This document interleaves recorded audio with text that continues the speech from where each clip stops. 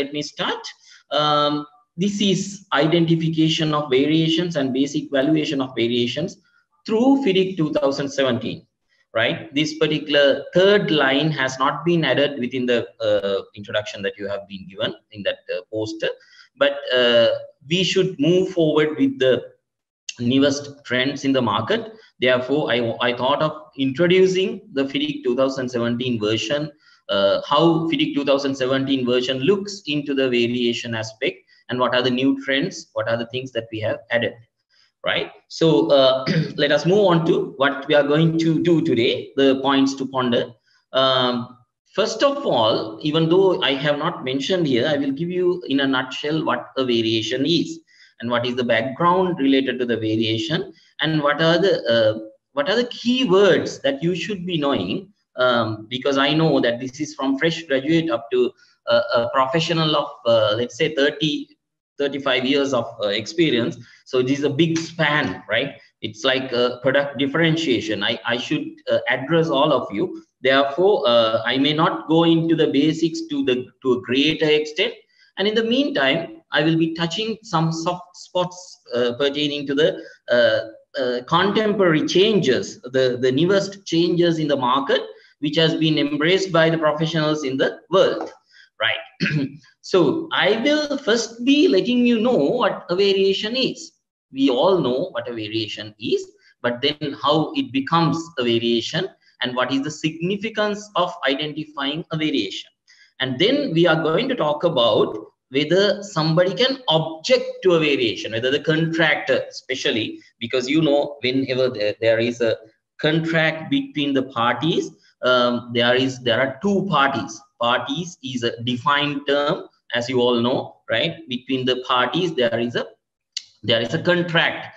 The contract is intact until and unless we do certain changes, but there are certain nomenclature, certain wordings that we need to be identifying with respect to a variation.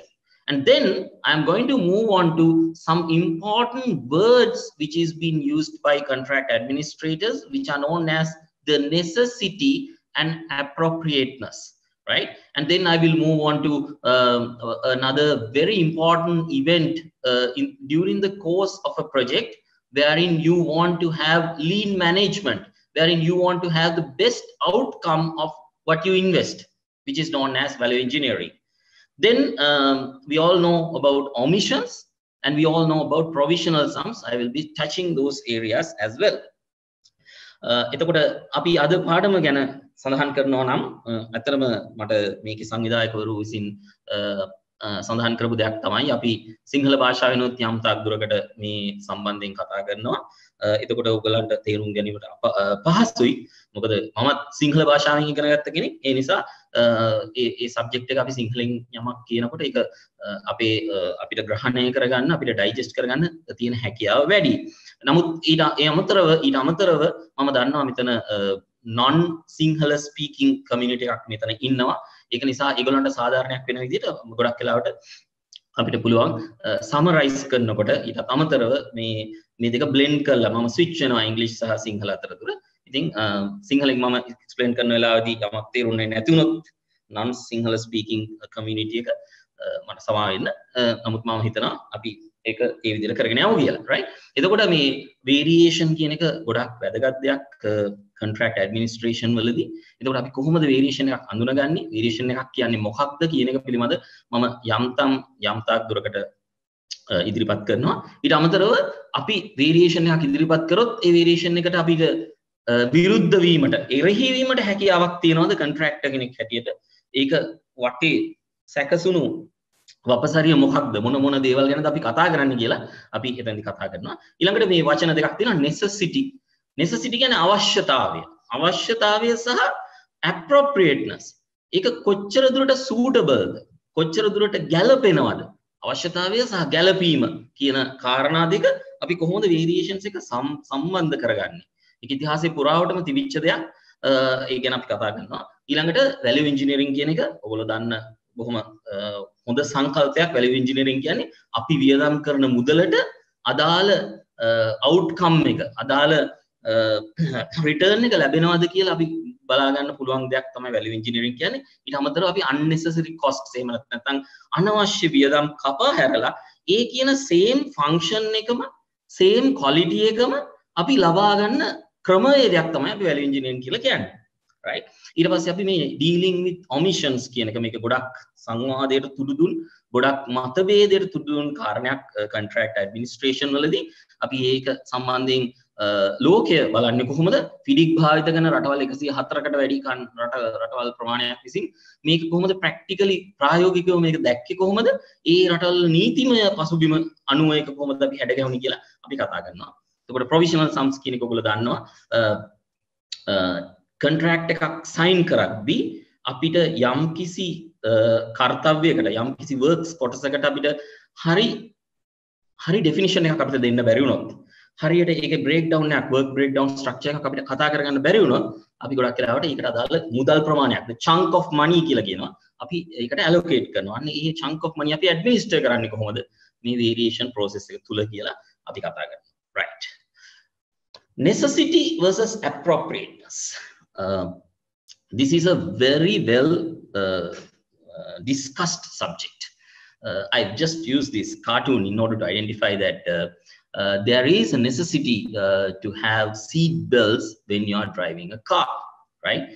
You might have experienced that when the car exceeds 5 kilometers per hour, even a simple brake would suffice in order for you to collide with the steering wheel, in order for you to collide with the front of the car.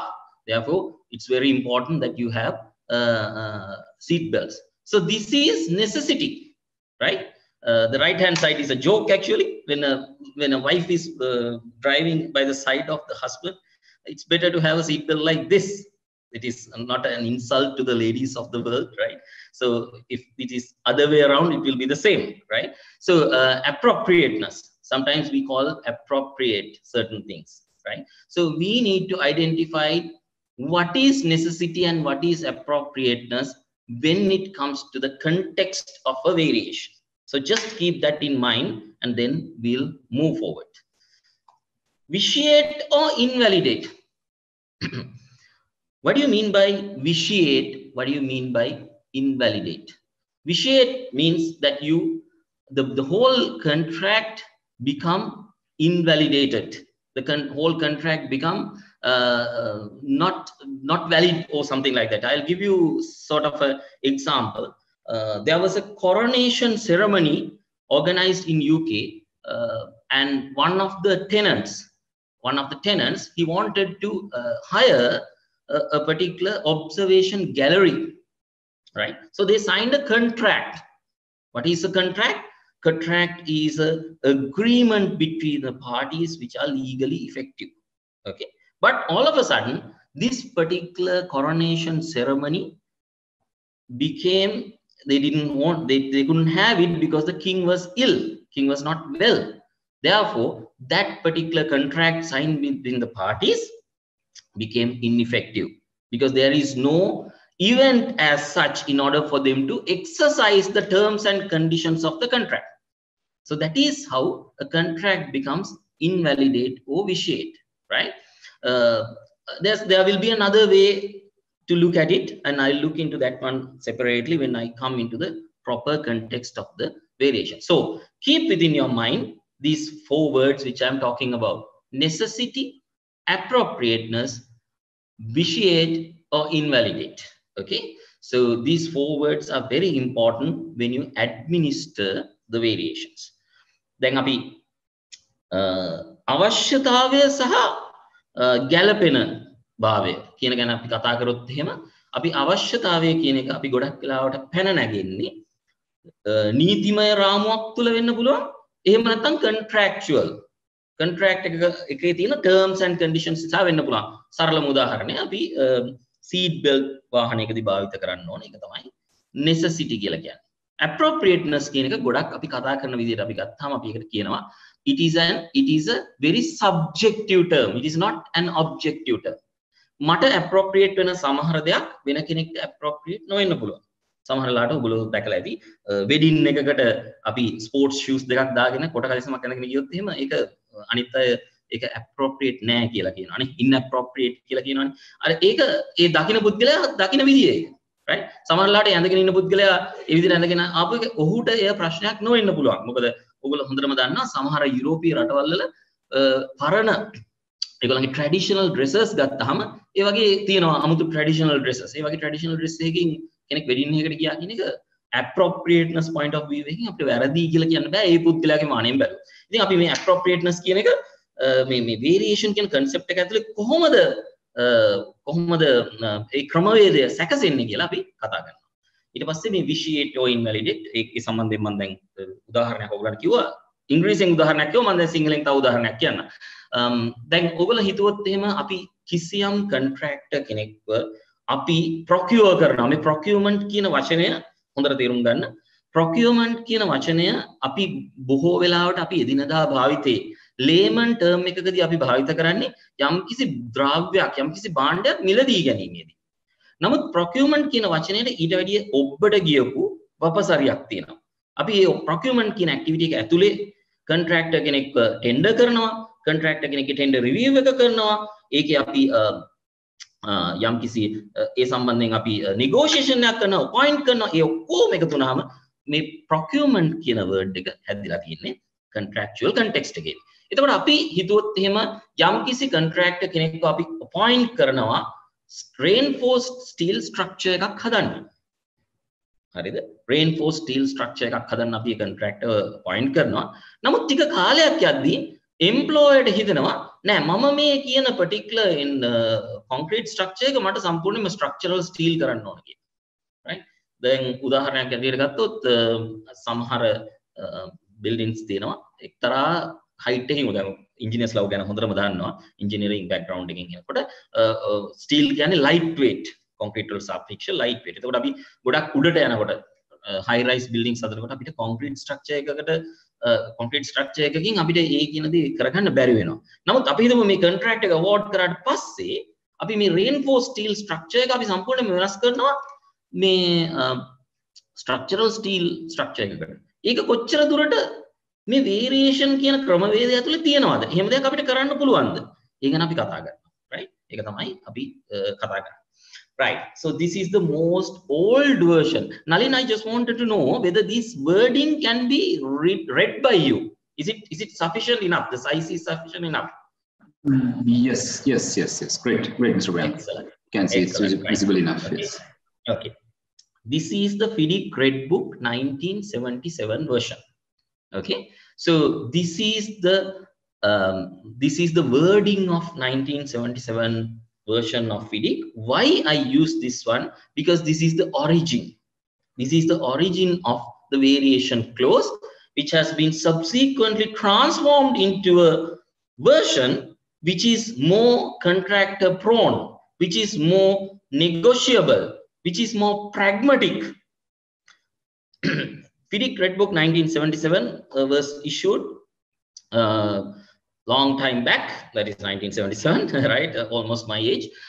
So when they issued this particular version, they spoke about 5 things. Let us read it and then let us quickly read it. You might have read it many a times, the modified version, but I want to highlight something to you here. The engineer shall make any variation of the form, quality or quantity of the works. You can see in the second line, the second word is the works, right? So then the question comes whether a variation can be issued to any other thing. No, a variation can be issued to what is known as the works.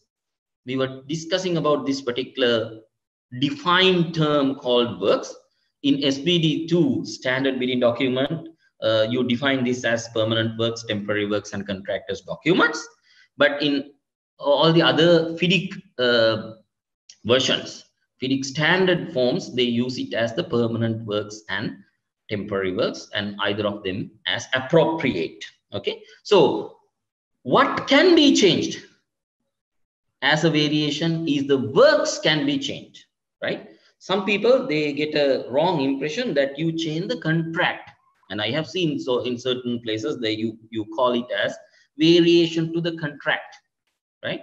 Engineer does not have the authority to exercise a variation to the contract or any other thing, because there is a identifiable, there is a tangible difference between what is known as the contract and what is known as the works. What is known as the contract with a capital C is the set of documents which forms this particular legal relationship. In very simple terms, what is the legal relationship? I'll give you a very simple example.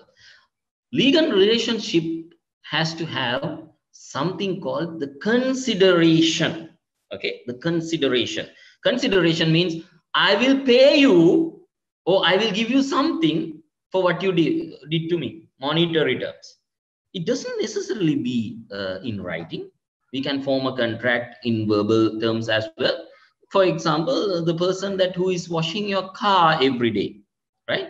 And you will give him a verbal promise that I will, if you wash my car, at the end of the day, I'll give you 50 dirhams. Sorry about my, what do you call, currency which is being used. 50 dirham is almost 50 into 100. It's about 5,000 Sri Lankan rupees, right?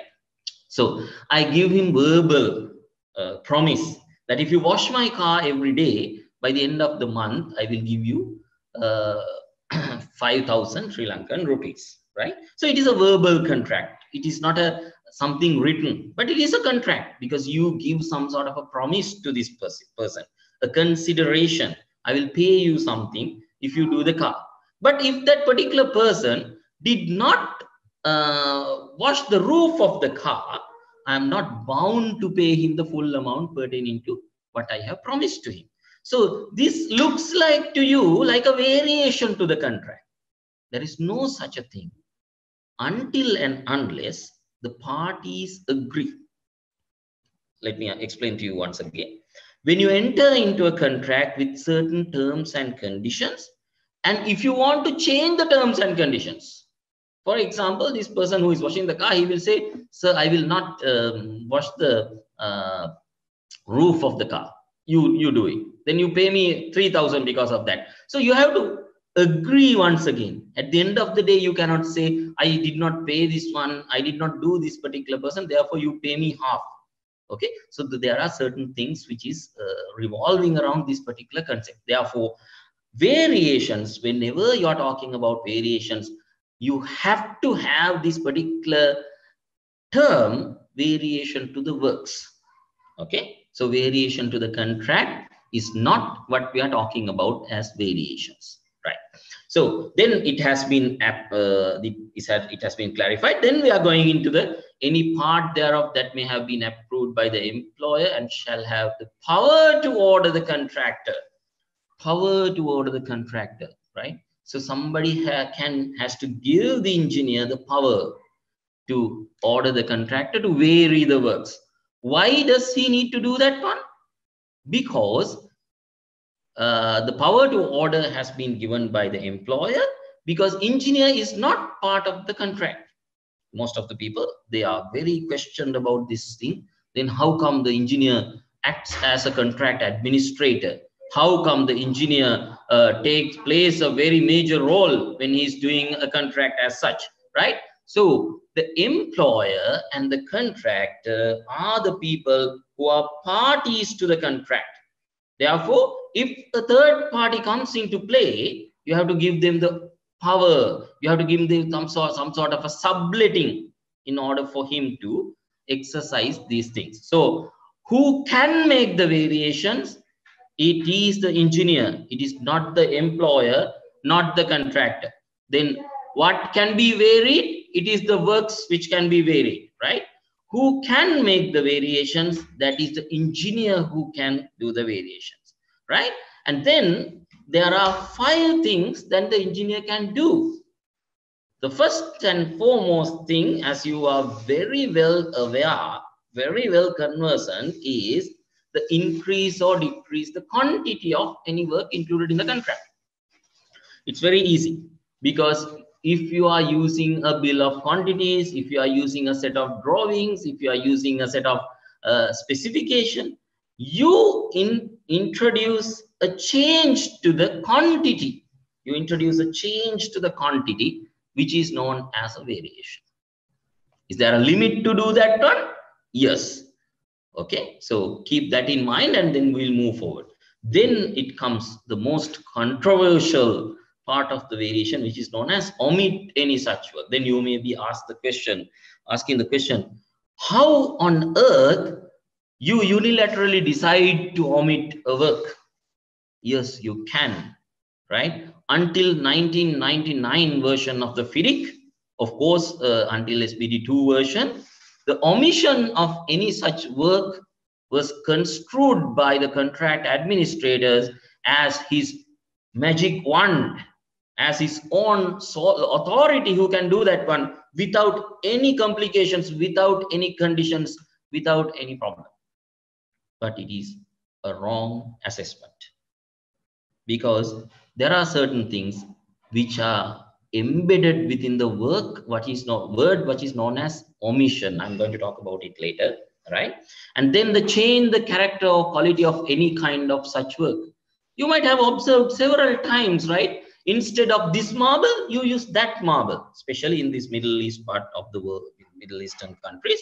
Sometimes we order Italian marble, and all of a sudden we find a substitute. We find a substitute in the local market which has the same character, same quality, but at a cheaper price. There's a very nice concept called in-country value, which is a much needed concept to Sri Lanka. ICV concept. I'll tell you what it is. Most of the variations in the construction contracts in this part of the world are being introduced with this ICV concept. ICV concept means the money generated within a particular country is retained within that particular country. For example, this marble which I'm talking about. When you produce marble in this particular country and you use this particular marble for the installation works in the contract, you are not giving any money outside the country. But if you order an Italian marble, simple concept, right? If you order an Italian marble, you need dollars. Okay, so ICV concept has been highly regarded as an eligibility to the contractor, a prerequisite for the contractor to become eligible to win works. It is not only due to the price or the amount of the particular work, but also it talks about the quality of the works which is being done, right? So that is what is known as the ICV. Then the engineer has the authority to change the levels, lines, positions, and dimensions of any part of the works. Then it comes that particular important word, what is known as the engineer has the authority to execute additional work, any kind necessary for the completion of the works. As I have told you, this necessity is challenged. Okay. This necessity is challenged by the contractors over the past couple of years, and it's a very important thing. We will discuss about that one, right? So then it says no such variation shall in any way vitiate or invalidate the contract, but the value, if any, of all such variations shall be taken into account in ascertaining the amount of contract price. I'm not going to much of a word struggle in this regard. I will quickly narrate about what we are talking about here. Then variation එකක් කියන එකක් අපි කතා කරනකොට ගොඩක් අය කතා කරන වැරදි ආකල්පයක් තමයි variation to the contract කියලා දෙයක් ගැන කතා කරනවා. නමුත් මේ අපි variations කියලා මේ කතා කරන්නේ variations to the works කියන එක ගැන විතරයි. මොකද හේතුව අපිට වෙනස් කරන්න පුළුවන් මේ terminology එකේ හැටියට works කියන දේ විතරයි. Right? එතකොට works කියන දේ SBD 2 version එකේ ගත්තොත් අපි define කරන්නේ permanent works, temporary works සහ ඒකට අමතරව තවත් කැලලක් අපි එකතු කරලා තියෙනවා contractors documents කියලා. ඔයගොල්ලෝ define term section එකට ගියොත් ඔයගොල්ලන්ට ඒක තේරෙයි. නමුත් FIDIC standard terminology එකේ අපි works කියන එක අපි කතා කරන්නේ permanent works සහ temporary works. එහෙම නැත්නම් මේ දෙකෙන් එකක් කියන එක තමයි අපි ගොඩක් වෙලාවට කතා කරන්නේ, right? එතකොට මේකට අනුව අපි ඉංජිනේරට යම්කිසි බලයක් දෙන්න ඕන variation එකක් issue කරන්න. නැතුව engineer එක සැරේටම යා contract administrator වුණ පළියට එයාට මේ variation එකක් issue කරන්න බෑ. එතකොට ඒ බලය තමයි employer කියන කෙනා අපි ගොඩක් ලාට engineer දෙන්නේ. එතකොට ඒ අනුව engineer කළ හැකි කාර්යයන් පහක් තියෙනවා. ඒ කාර්යයන් මම ඉංග්‍රීසියෙන් සරලව විස්තර කරා. මොකක්ද? පළවෙනි එක තමයි යම් කිසි වැඩ කොටසක part of the works, right? Any work included in the contract. දැන් මෙතනදී ඔයගොල්ලන්ට අහන්න පුළුවන් මොකද මේ මෙතන මේ අර capital W වලින් පටන් ගන්න simple S වලින් ඉවර වෙන works නැතුව මෙතන work කියලා තියෙනවා. හොඳ දෙයක් ඒක. ඒකේ ප්‍රශ්න උත්තරේ ගත්තොත් මෙතන තියෙනවා work කියලා කියනකොට temporary works, permanent works වලට අමතරව තවත් කොටසක් තියෙනවා. මොනවද මේ තවත් කොටස? ඔයගොල්ලෝ site එකට ගියාම ඔයගොල්ලෝ දකිනවා අපි හිතමු site එකේ තියෙනවා safety signs. එහෙම නැත්නම් ස්පීඩ් එක රිඩියුස් කරන්න ඕන කියලා යම් සයින්ස් දාලා තියෙනවා. දැන් අපි හිතමු ඉංජිනේර් කියනවා නෑ. ඔයගොල්ලෝ මේ සේෆ්ටි සයින්ස් පොඩ්ඩක් වැඩි කරන්න ඕන. අන්න ඒක වැටෙන්නේ ඔන්න ඔය වර්ක් කියන ගණයට. මොකද ඒක පර්මනන්ට් වර්ක්ස්වත් ටෙම්පරරි වර්ක්ස්වත් නෙවෙයි. මොකද මේ පර්මනන්ට් වර්ක්ස් කියලා කියන්නේ මේක ගැනත් හොඳ කන්ට්‍රෝවර්ෂල් කතාවක් තියෙනවා. පර්මනන්ට් වර්ක්ස් කියලා කියන්නේ the works which remains at site. temporary works කියලා කියන්නේ any other works which is required to complete the permanent works. හරිද? එතකොට the works which remains at site කියලා කිව්වහම ගොඩක් වෙලාවට කතා කරන්නේ මේ හදන බිල්ඩින් එක, බ්‍රිජ් එක, එහෙමත් නැත්නම් අපි හදන යම් කිසි දෙයක් තමයි අපි ගොඩක් වෙලාවට කියන්නේ. නමුත් මෙතන පොඩි ගැටලුවක් ඇති වෙනවා සමහර වෙලාවට අපි කතා කරනවා sacrificial form work කියලා එකක් ගැන නේද? මොනවද මේ sacrificial form work කියලා කියන්නේ? අපි දන්නවා C channel එකක් අපි use කරොත් එහෙම soil volume එකක් retain කරන්න මේ C channel එක අපිට දිගටම තියාගන්න වෙනවා නේ. මේ C channel එක අපිට අයින් කරන්න බෑ. right? එතකොට ඒක sacrificial form work එකක් බවට පත් වෙනවා. එතකොට මෙන්න මේ කියන thin line එක permanent work සහ temporary works කියන දෙකේ වෙනස thin line එක ගොඩක් වෙලාවට මේ NEC new engineering contract කියන version එකේදී අපි identify කරගන්නේ නැහැ. හරි? ඒක අපි FIDIC වලදී තමයි අපි identify කරන්නේ මේ works කියන එක දෙකට කඩලා permanent works සහ temporary works කියන. හරි? ඉතින් ඒක තමයි මතක කතා කරන්නේ. ඊට පස්සේ මේ omission කියන එක.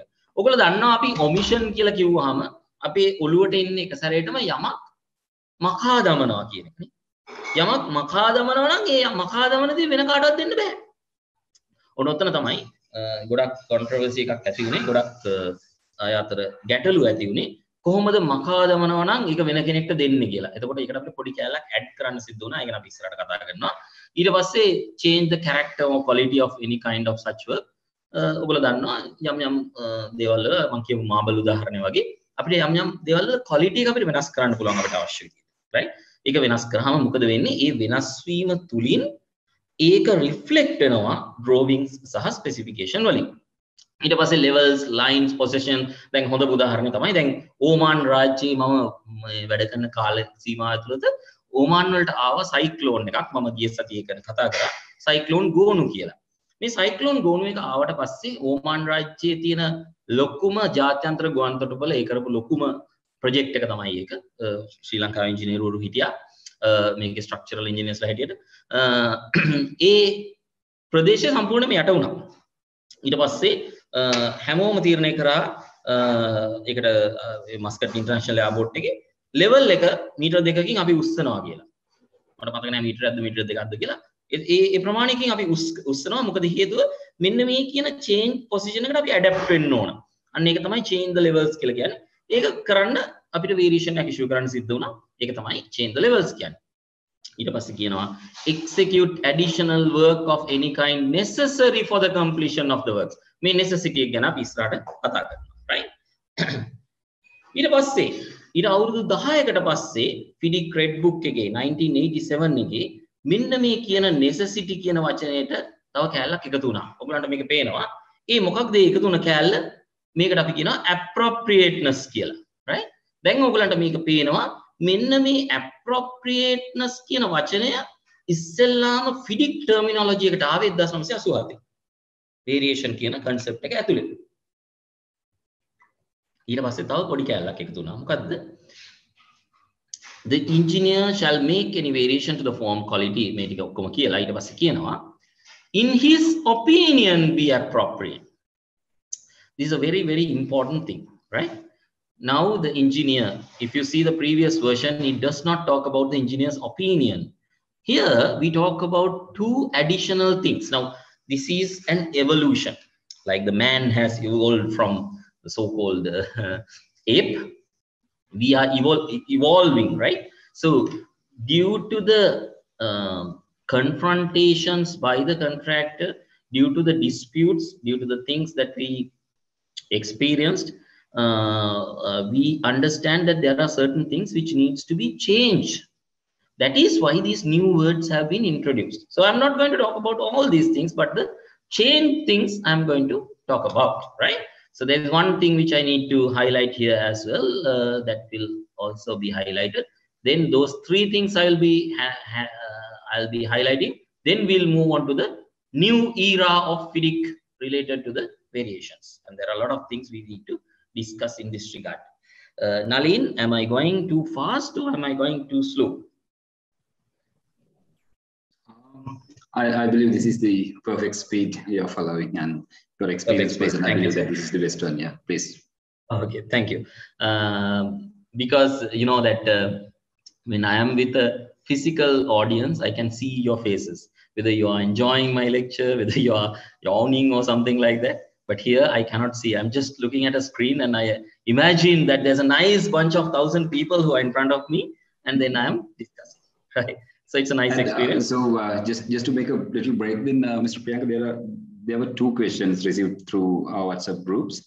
One is, I think, one of a very basic question: increase or decrease quantity is valid for lump sum contract. That was the basic question. I think we can go ahead. And the other one is controversial. An increase a contractor quoted exceptionally higher price for an item, and there is a scope change for that item. Will engineer request variation to that minimize the cost? It is simply like if you have some higher priced items, so can the engineer reduce it as a variation, or remove it and give it to somebody else, or just to omit it to do it at the latter part of the contract? So there are two areas as well. Yeah. So you want me to explain it now, or can we move forward? And no, not required. I think we better have it at the Q&A session, and we'll have we'll move into the Q&A session at that time. I just want to give some message to the audience as well. We have that attendance to be marked at that time. So we'll excellent. Once you are done with the core content, and we'll play that small video clip from our sponsors. At that time, we'll publish the attendance link as well in our Zoom and the YouTube channel. So then we can have the break of 1 or 2 minutes for that as well. Yeah, please, please proceed. Sure, thank you. Right. Now, I told you there are certain things which has been added in FIDIC 1987 version. One is it talks about the opinion of the engineer, and then they added the version of the word appropriateness. And the most important thing regarding omission, they spoke about something has been added, because I told you that omission does not fit into the context of the contractor, the intent of the contract. So let's talk about it. Very interesting, right? Engineer's opinion. You might remember this particular slide. This is Dr. Bean, as they call him. All right, he was a non-performer in a UK museum. And he was taken to USA. He was sent to USA to do this particular presentation pertaining to a painting called The Whistler's Mother. He didn't know anything about artists, because when his colleague asked about whether Leonardo da Vinci was a rugger player, he said yes. Okay, so something like that. So when Dr. Bean was asked to give his opinion about the Whistler's Mother, he said that first of all, this particular picture is quite large. So if it is very small or microscopic, nobody will be able to see that part. It's a very valid point, isn't it? Right? But engineer's opinion is not something like a person who doesn't know the subject. Engineer's opinion is, engineer is known as a trained contract administrator who is supposed to have the know-how, who is supposed to have the expertise, who is supposed to have the experience pertaining to the change. So now let us go back once again where this particular word opinion has been mentioned. And it says, in his opinion be appropriate. he shall have the authority to instruct the contractor to do the contract and shall do any of the following, right? So the opinion can change, right? Engineer's opinion sometimes can be subjective. Engineer might think that this is correct. Engineer might think that is not correct. Therefore, even though he is an experienced person, there is no independent way of measuring whether the engineer's opinion is correct or not. This is where the question came into play. Therefore, FIDIC decided that engineer's opinion is not a word which is appropriate to instruct a variation. Okay. Therefore, it has been subsequently omitted in certain places, and I'll let you know how it has come into play. Then we were talking about necessity, as I have told you. Necessity arises, actually in my YouTube channel, I spoke about this necessity versus appropriateness. You can see in one of the videos which I have published. Necessity arises due to two things. One is the legality, the legal context. The other one is contractual context, right? I'll tell you what is the legal context. You know that when there are two buildings in close proximity, there should be a way for the fire trucks to enter into any place of the building in the case of a fire. So this is known as a safety measure, which is to be taken care of by the a particular country. So that is a legal case. Now, all of a sudden, let's say the government decided that all the buildings, previously there was a gap of, let's say, 5 meters. Now, all of a sudden, they decided that this needs to be changed to 7 meters. So, poor designers, not knowing about this particular fact, has designed two buildings with the gap of one existing building, one not an existing building, a new building with the gap of 5 meters. Now the foundation has been constructed. So the engineer shall issue a variation in order to cut down that strip of 2 additional meters. Otherwise, it will not be approved.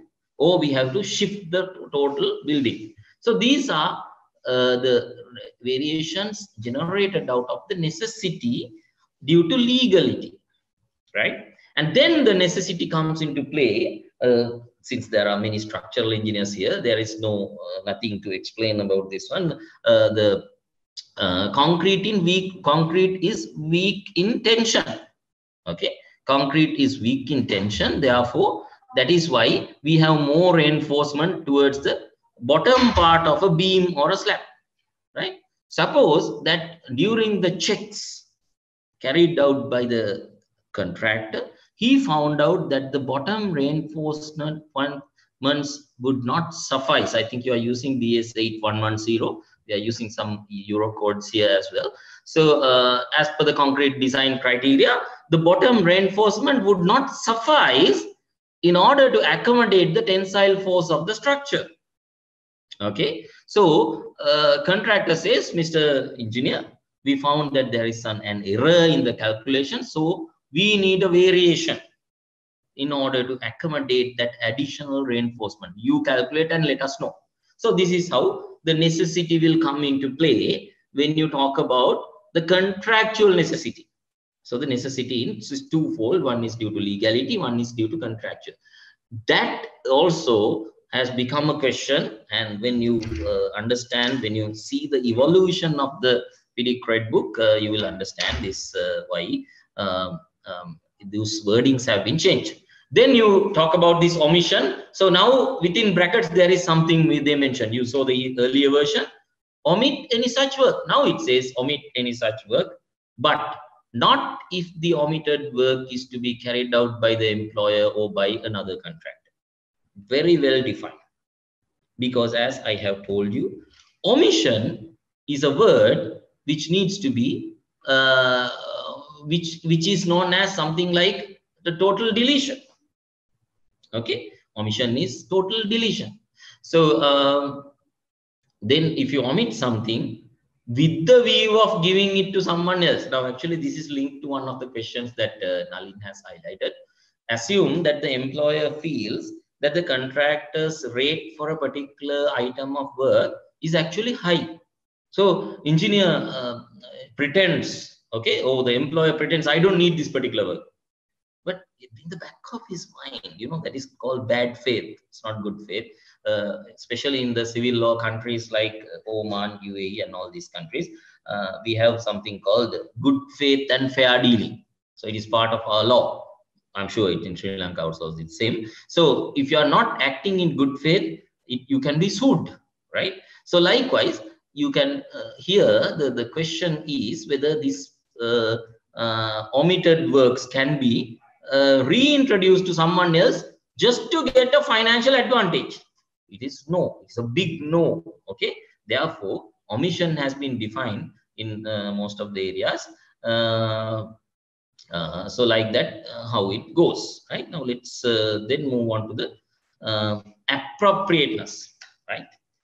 We all know it was a much felt requirement for a country to come to Sri Lanka in a very crisis situation and to play a cricket game with us. So as a gesture of gratitude, we all wore yellow color, and some said it is inappropriate, some said it's appropriate. That is based on your belief, right? Isn't it?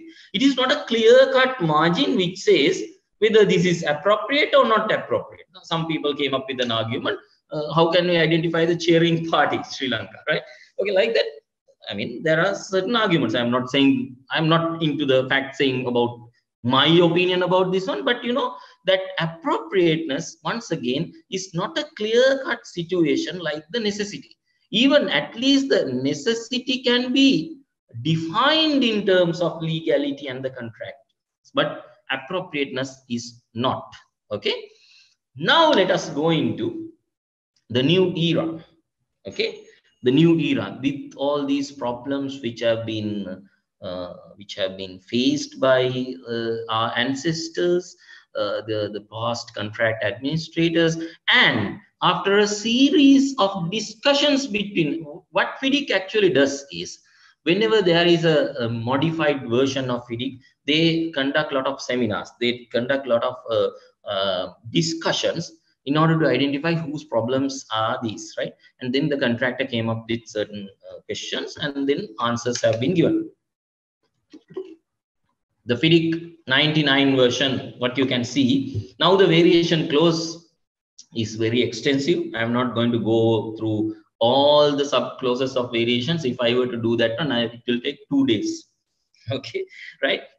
Into this depth, right? But I will be touching very important areas so that it is important, because the first question which was asked is about the valuation of a variation in terms of a lump sum contract. I'll explain you after this session, and maybe during the course of the session, I'll be explaining you certain things, right? Now, what you can see on your left hand side is FIDIC Red Book 1999 version. Now, please don't try to mix what I have taught you on FIDIC 1987 and 77 and this one, because now the whole scenario has been restructured. The whole scenario has been restructured. Therefore, there is no more necessity, no more appropriateness, but there are new things which has been included. I'll give you one example. The value engineering clause was not in existence until 1999 version of FIDIC. The appropriateness that you speak about can easily be framed into the value engineering clause. So actually the word appropriateness has been taken into account, but with a new flavor, with a new meaning, with a new intention, which is working for both parties. So that is the glamour of it. That is the beauty of it, right? So this is how FIDIC 99 version variation clause starts. That is known as right to vary, as I have told you in Mindful Contract Administration.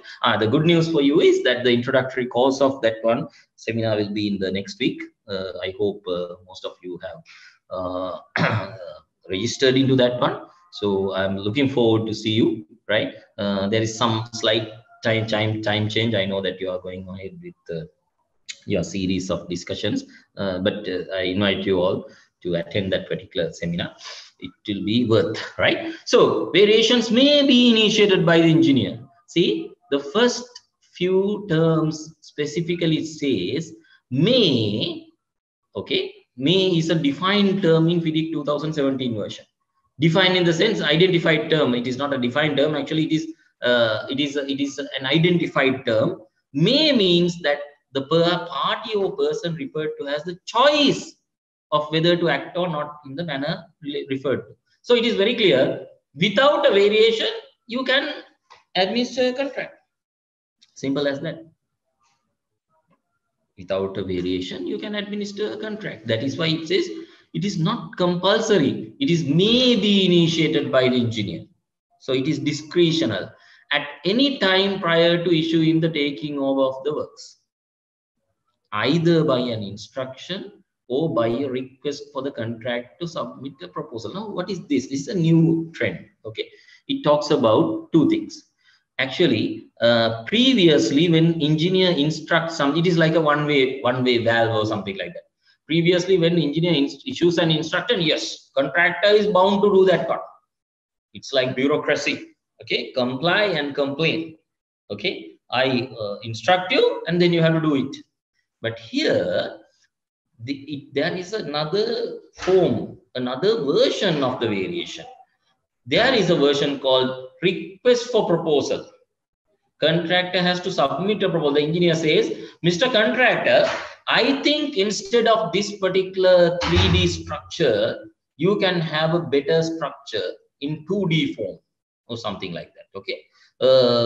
I think that this particular HVAC arrangement can be changed, something like that. And then contractor, with his experience, because I remember when I was under trainee, there was a nice proposal, what is known as when you're constructing a bridge, that is called incremental launching method. I think most of you are knowing about this. Incremental launching method is that you construct one part of the bridge, and on top of that particular part of the bridge, you continue construction. So it is incremental launching method. So likewise, that is speeding up rather than starting from scratch for each and every section of the bridge, right? So if the contractor is a bridge expert, if the contractor is a high-rise building expert, now if you come to Dubai or UAE, you might be seeing thousands of buildings, skyscrapers, all are taller than our Twin Tower, right? And it has different architecture. They might have gone through a lot of experience in how to construct these particular skyscrapers, right? So then it's very important. The FIDIC 99 version looked into the variation clause in a different angle, saying either it can be issued as an instruction or by a request for proposal, right? And then it comes into the contractor shall execute. Now see, variations may be initiated by the engineer, but the contractor shall execute and be bound by each variation. It's very, very strong statement, right? Very, very strong statement.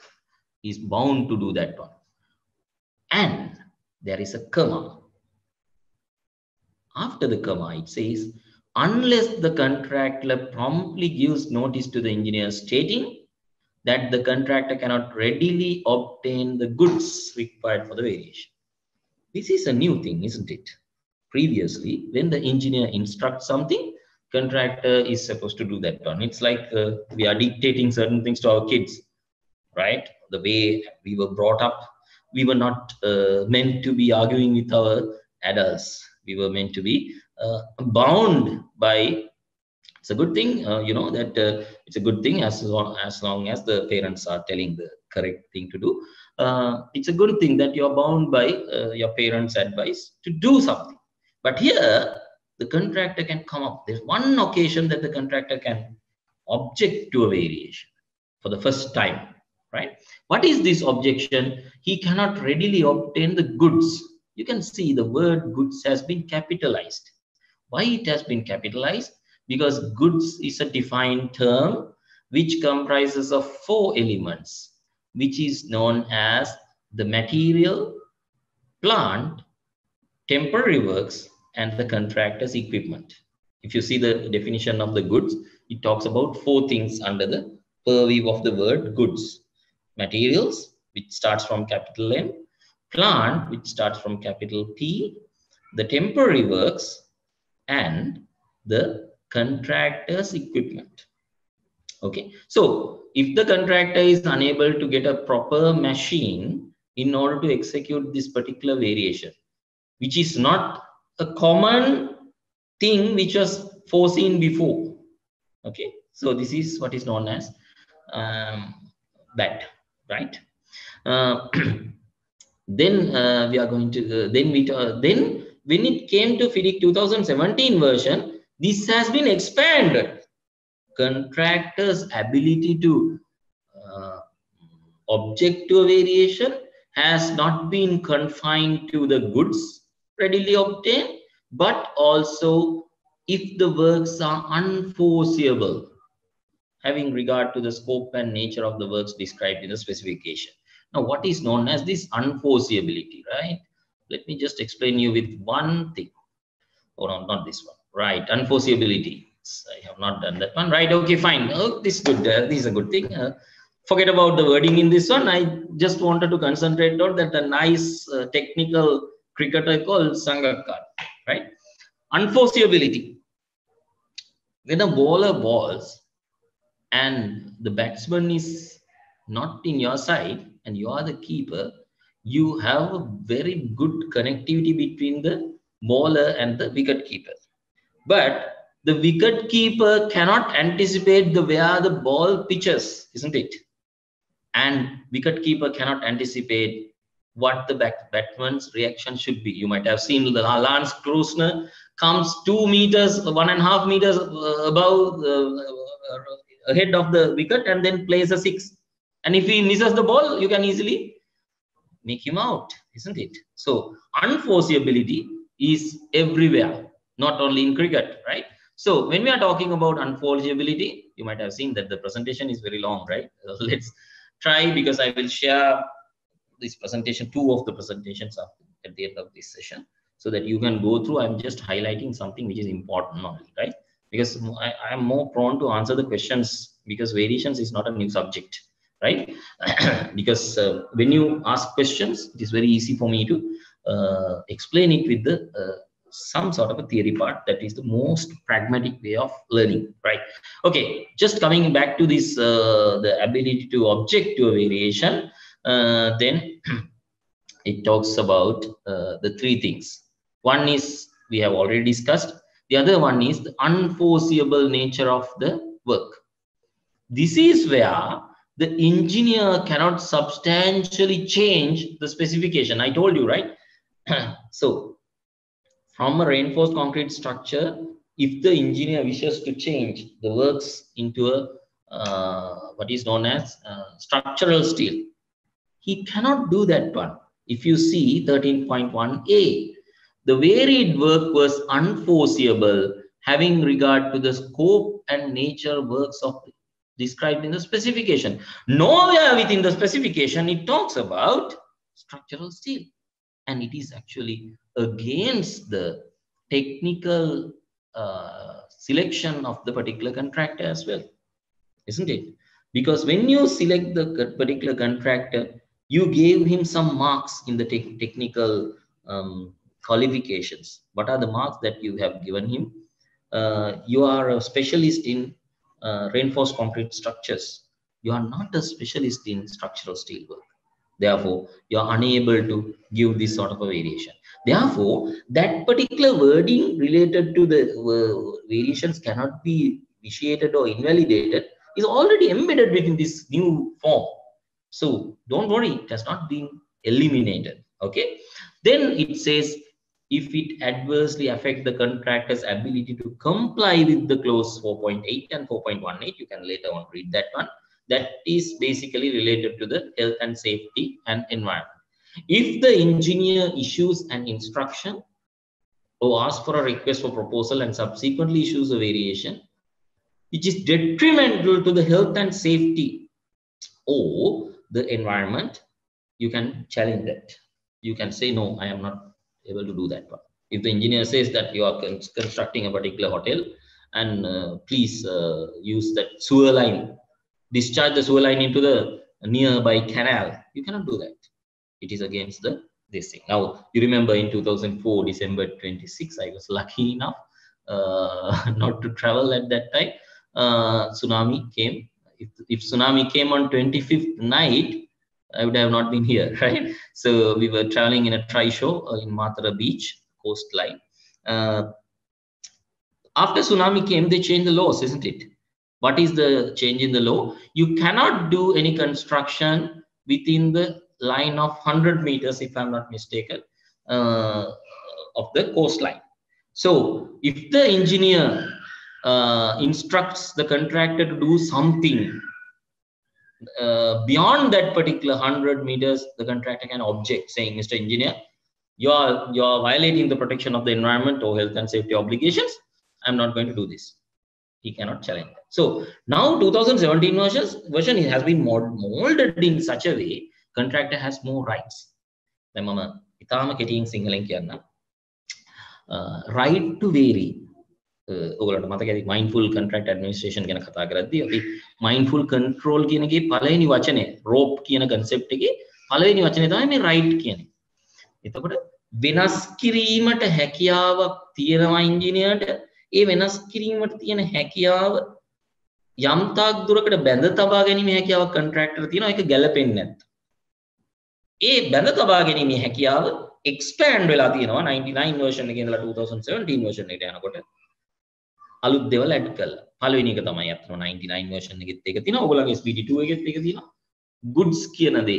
goods කියනකොට ඒකේ element හතරක්යි තියෙනවා. materials, plant, temporary works and contractors equipment.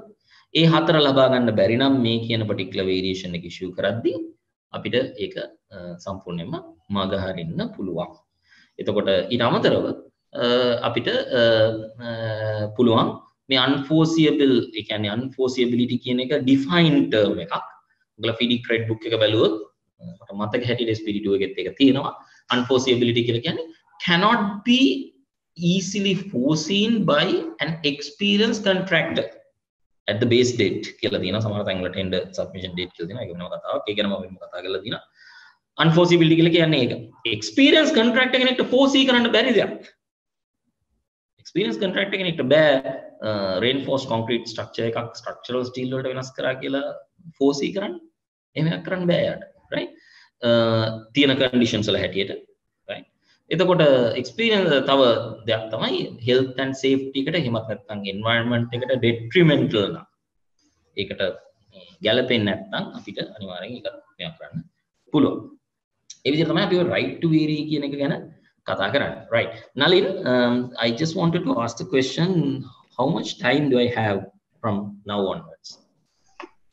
Yeah, I think if you can stop by 9 o'clock or 9, because now it's 8:40, then we can go for Q&A, at least 30 minutes of Q&A, so we can go up to 9:30 maximum. So exactly. So I will wrap up in 15 minutes time.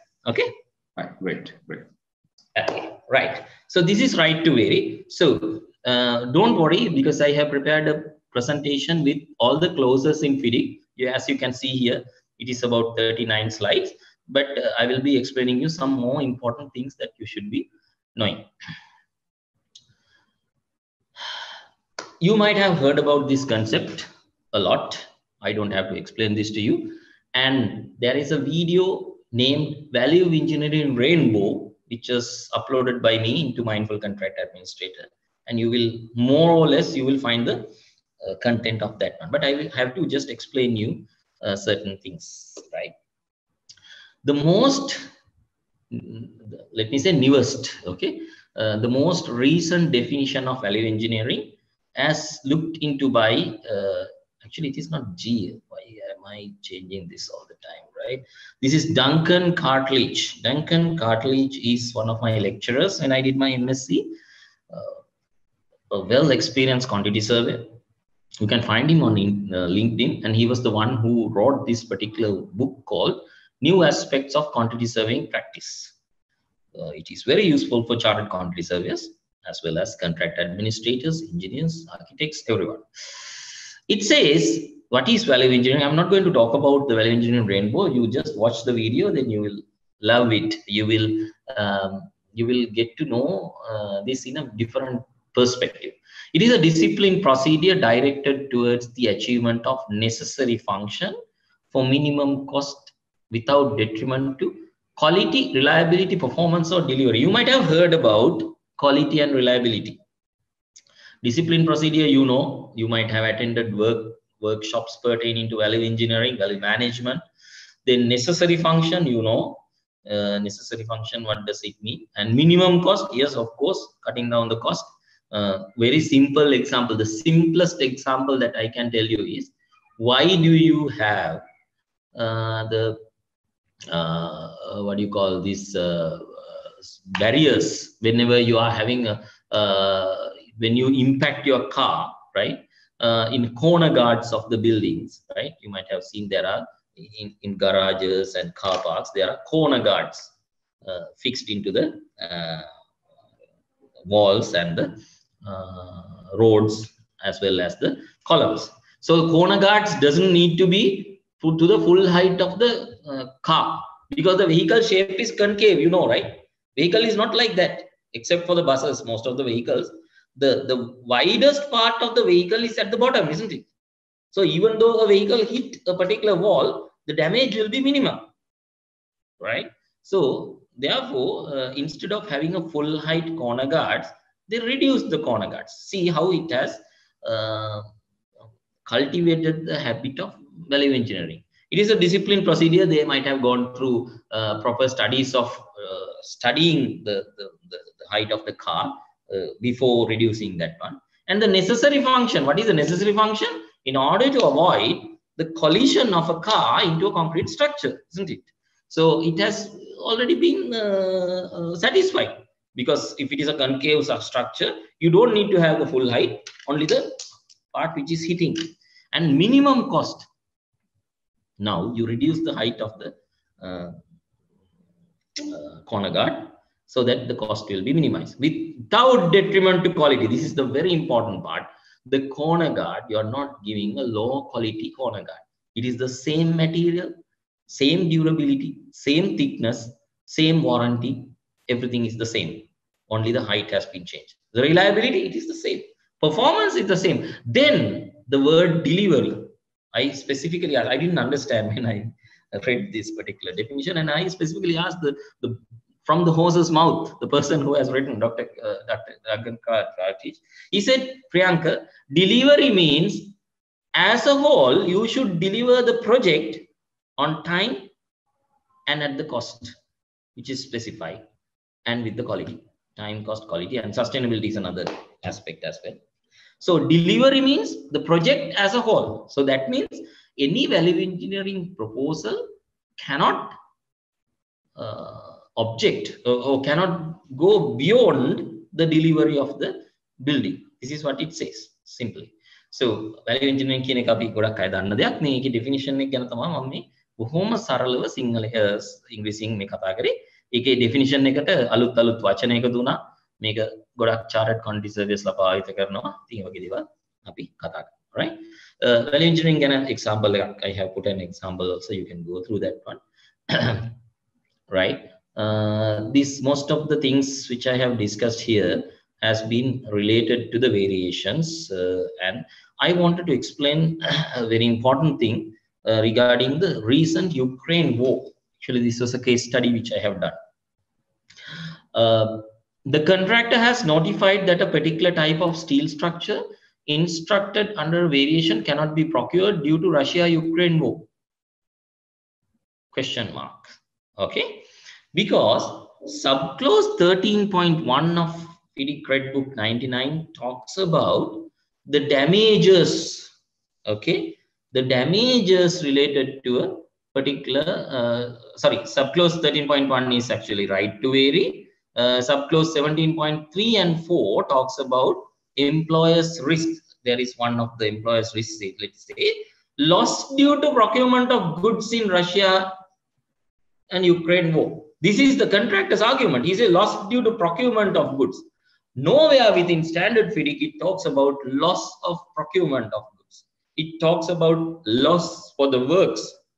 Then we went into a greater depth because the contractor's claim was there is a particular steel structure instructed under a variation which cannot be procured due to Russia-Ukraine war. Now, you might be thinking that in a different way, because Ukraine is the largest, one of the largest steel suppliers to Europe, right? So Russia-Ukraine war may have deprived this one, but the way that he has claimed this thing as an employer's risk, right, is wrong. This is what I wanted to tell you, because if there is a war, they always talk about the direct effect or the direct consequence of the war, which is known as loss of works, loss to the works. Works means what is stationed on the site. Okay, so under the notice provision, he has not done the proper serving of the notice. So therefore, his claim was rejected. I just wanted to highlight that one. Having said that one, one more thing I wanted to tell you, you might have also always gone through all these things. Steel rebar prices, right? Especially if you are coming from a estimation department of a contractor, you may observe what is known as London Metal Exchange, right? So when you're pricing, you don't know at the time of pricing how you price the steel, but there's a fluctuation of the steel prices which may affect your variations as well, because the likes of the example which I have given you, there is less under reinforcement, but let's say the contractor have priced it in a very, very low price and he's suffering if it is an additional variation. He priced it low. It's like the stock market. He is thinking that this is in the declining stage, but all of a sudden again it came down up. So it's very difficult for you to foresee. There are answers to these sort of questions, such as framework agreements. You might have heard about it. Framework agreements are always talking about these sort of things, right? Framework agreement means that you enter into a contract with a supplier, wherein the supplier can you fix the price to a greater period of time, so you have a less risk of that one, right?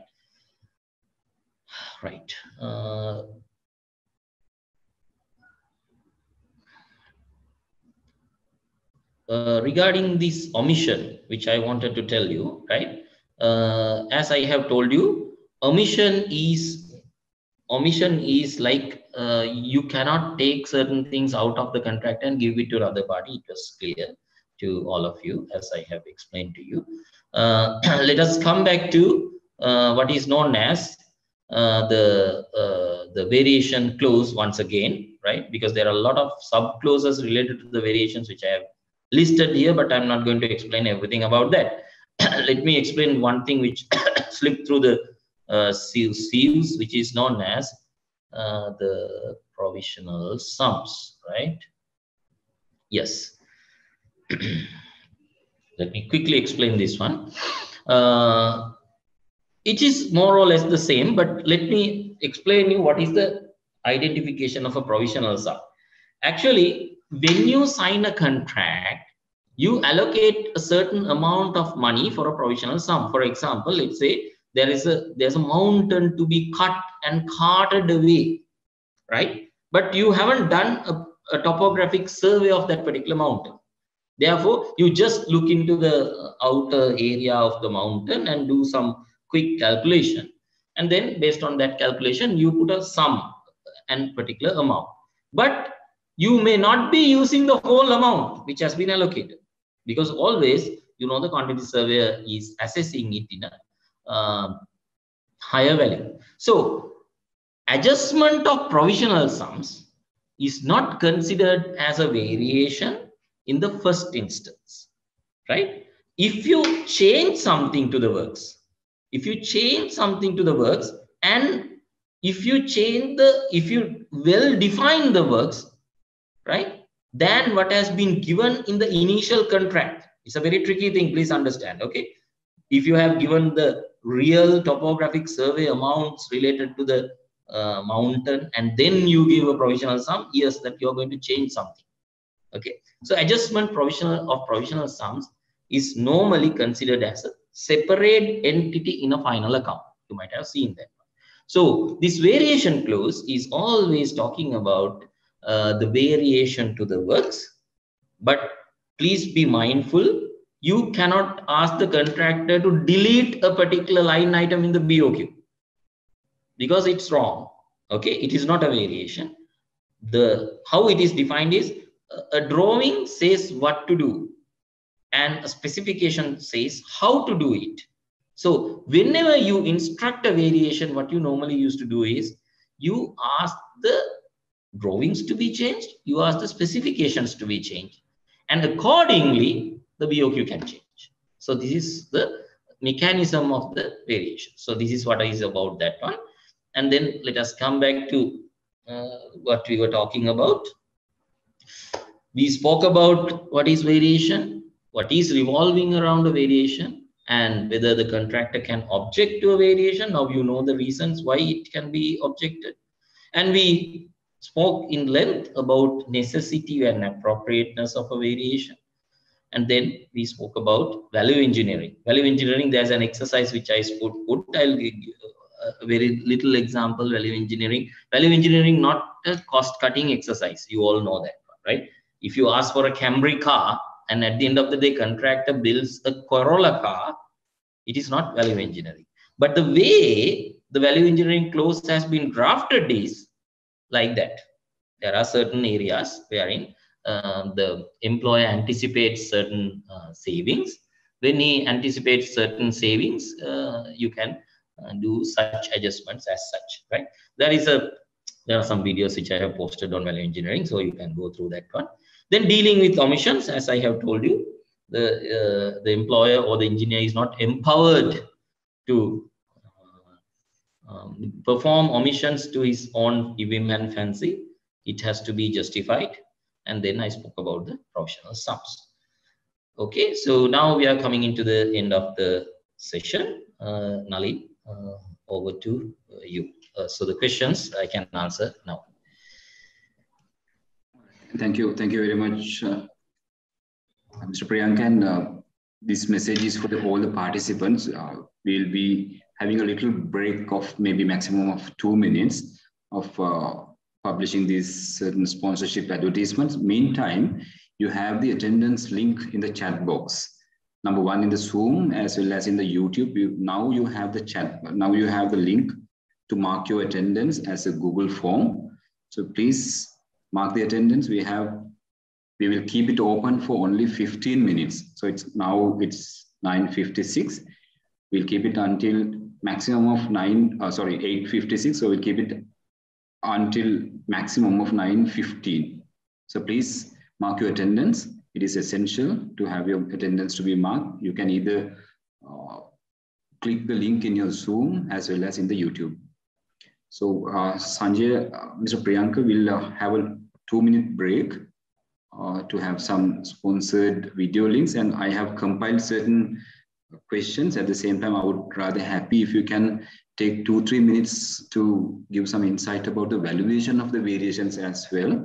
So we are okay with what is mentioned in the BOQ. If you have the BOQ rates, it is quite obvious.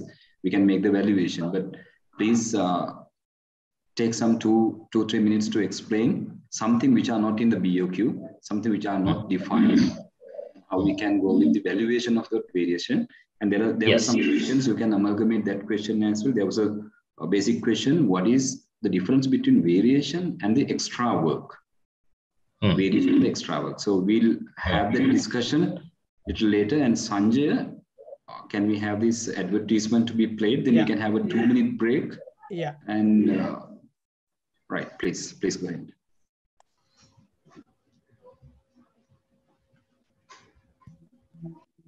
Nature is a masterpiece. Preserve its beauty while surrounding yourself in the transcendent aesthetics of your dreams.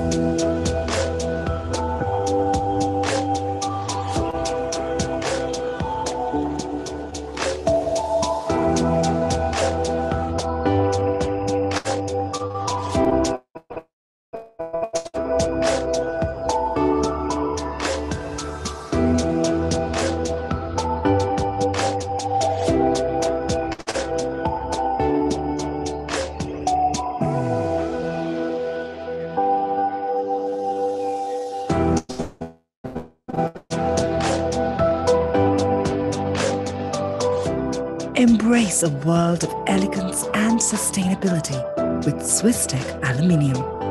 Swisstech Aluminium. Live in elegance.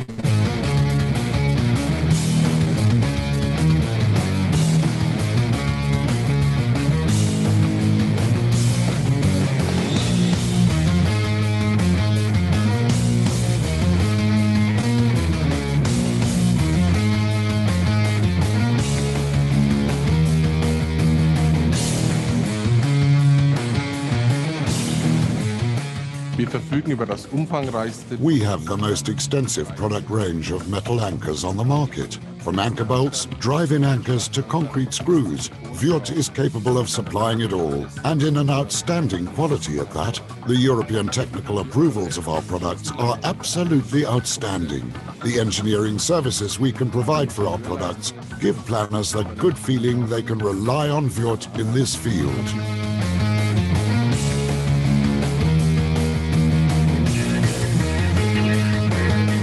In a nutshell, this means that no other manufacturer of anchors is as versatile as Vught.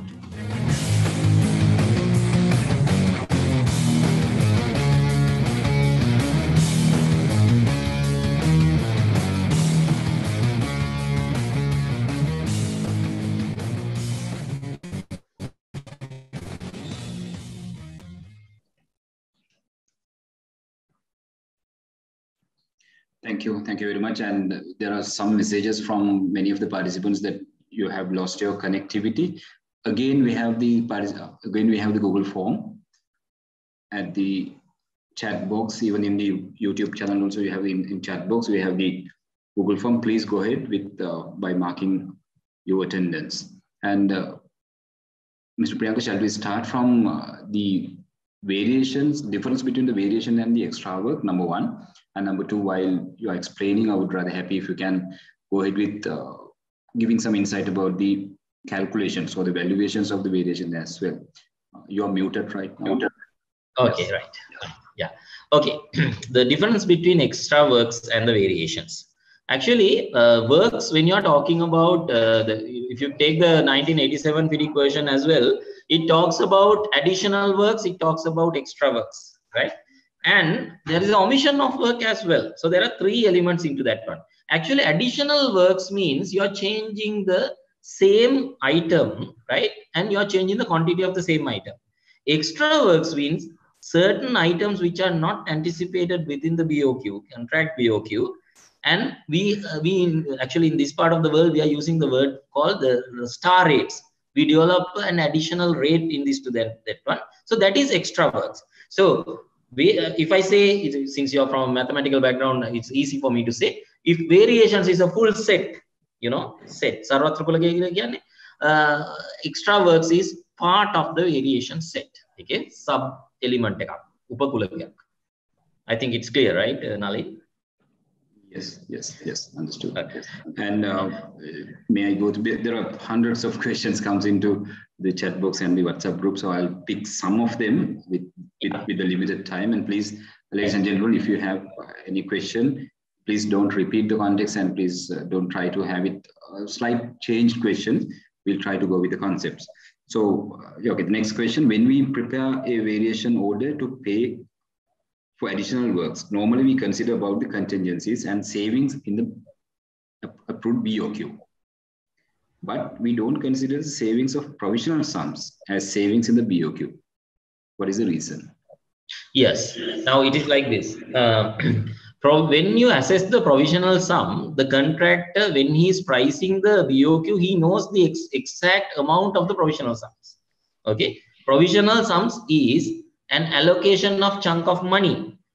The contractor's overhead and profit element, the risk, or any contingencies that he may have taken into account is not reflected within the provisional sums. If you take two contractors, for both the contractors, the provisional sums are the same, right? So the measured works area is the element that is susceptible to that sort of changes. I think you understood that one, right? Yeah. Is that the one we called as the effective contract sum? Is it? Exactly. 100%. 100%. Yes, effective contract sum, yes.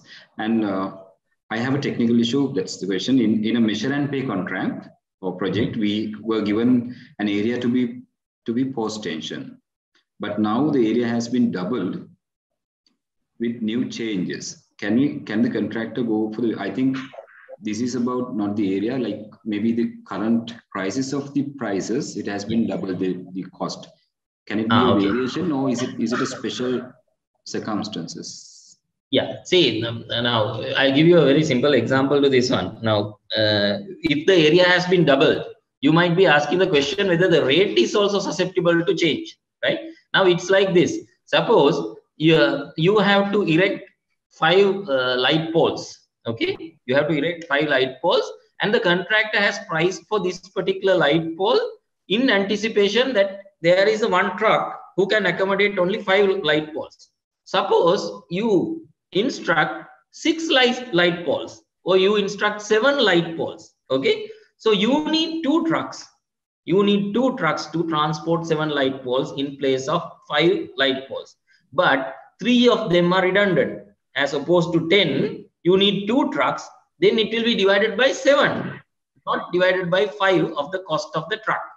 Therefore, if the quantity is doubled, right? First and foremost, you have to understand what is there a mistake, right? If there is any sort of a mistake, you have to understand that that needs to be corrected. But quantity doubling, in the sense, it seems to be me like it is a variation which was issued. So not only the quantity, but also the rate can be challenged. There are certain criteria which is given in the FIDIC book as to how you can calculate that one. Thank you very much, Mr. Priyank. And I think this is a very important question for everybody. This is about the precedence of the documents. I think this is one of a controversial, and most people struggling to find out. And sometimes the contractors say my BOQ, the drawings are the preceding documents, and the consultants say in an executing a work, what is the order of importance of these documents? Approved drawings, BOQ, and specification. As an example, if something is not mentioned in the drawings and in the BOQ, and if the consultant asking to carry out because it is mentioned in the specification, can we claim a variation? I think this is applicable for mostly the lump sum contracts. So contractors are struggling sometimes, something which might not mention in the drawing, but which is in the BOQ, and sometimes the other way around. And sometimes if it is not mentioned either BOQ and the specific drawing, still something is mentioned in the specification. So how do we account for this situation? How do we manage this sort of a situation? Yes. See, first and foremost, most of the people have a wrong notion that you penalize the contractor. So get rid of that idea, okay? Penalizing the contractor, you have to get rid of that idea.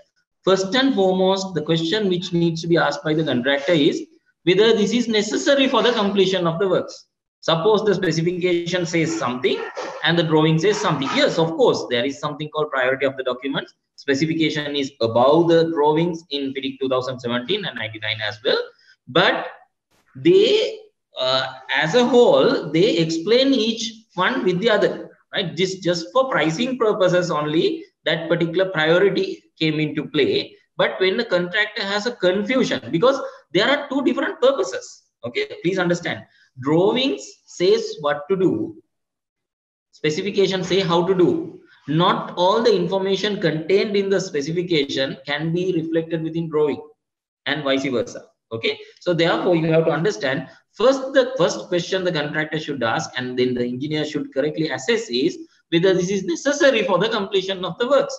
Based on that, you have to take into account whether the part which is mentioned in the specification has to be done or not. If in case the priority of the document, the contractor has priced in accordance with the specification, right, and the drawing says something more than the specification, yes, it will trigger a variation. That is understood, right, based on the priority of the documents, right? So sometimes case by case it may change as well. with the way that it has been defined.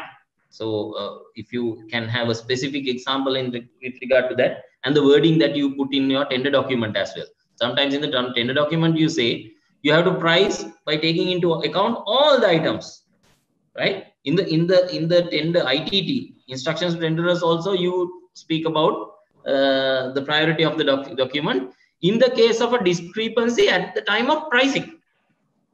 That is also given. So based on that, you can take a call. Clear? Thanks. Thank you, Mr. Priyanka. Thank you. And again, people were asking about this omission part and giving it to somebody else. I think sometimes it is being practiced in this part of the world, may not be in the Middle Eastern region. And what are the legal grounds, or what are the options the contractor has if something which is highly priced, maybe mistakenly or may sometimes be unfairly, but sometimes if the client or the employer find a suitable or a way of doing by somebody else in a cheaper price. So yes, then you have to, most of the times in this country, you can say I have nothing to hide you. I think in Sri Lanka, people are practicing because end of the day, it's all about money, and if the employer find it. Is there any legal way of handling it, like mutually managing it without, having bad names with either parties? Yes. Now, actually, this is why which is important that the omission has been introduced in FIDIC 2017. If the parties agree also, right? There is something called if the parties agree for omission, sometimes you can do that. But let me explain you what this omission. There was a Canadian case actually, and most of the common law countries consider omission as something which is being totally deducted, and you are not going to reintroduce. You are not going to reintroduce that one once you deduct, because the word omission means that you erase this one. Okay. So when it comes to the context of the legality, the bona fide, that good intention, good faith. In good faith, if you are doing a dealing like that and you omit something and give it to someone else, the contractor can sue. Actually, contractor can sue. It's a breach of contract, right? They're saying that you haven't acted in good faith, but you have to check one thing, Nalin, in the Sri Lankan law, right?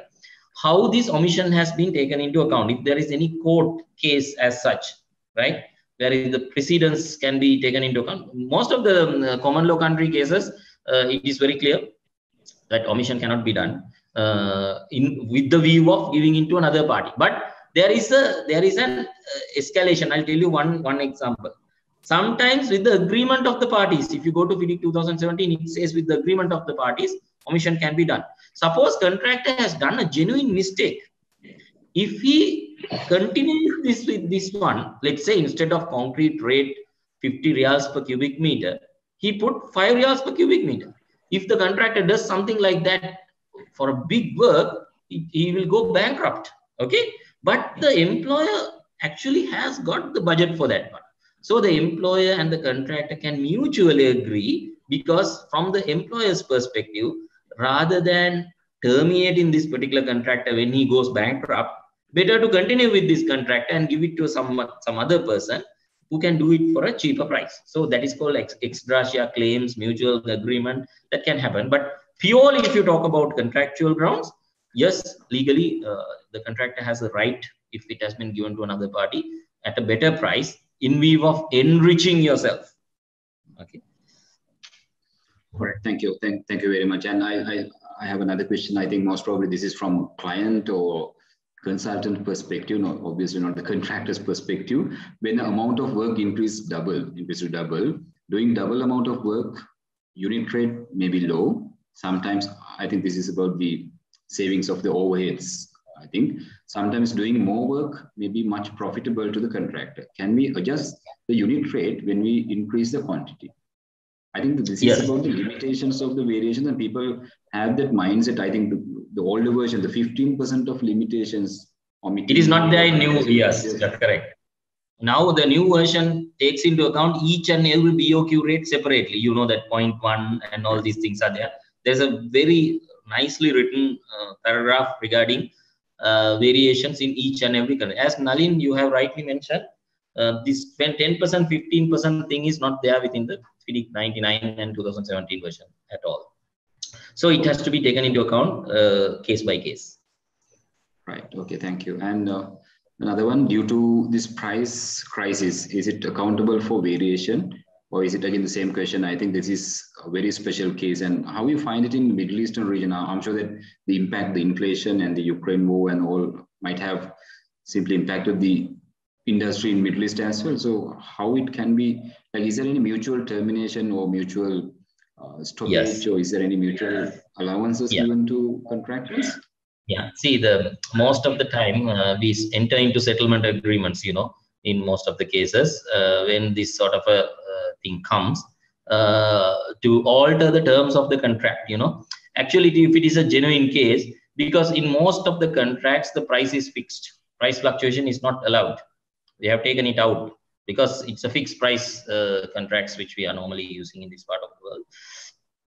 But when you talk about the substantial changes in the rates, by looking into the humanitarian grounds and all, we enter into a supplement to the agreement, right? Supplement to the agreement, and accordingly we adjust if it is a fair case.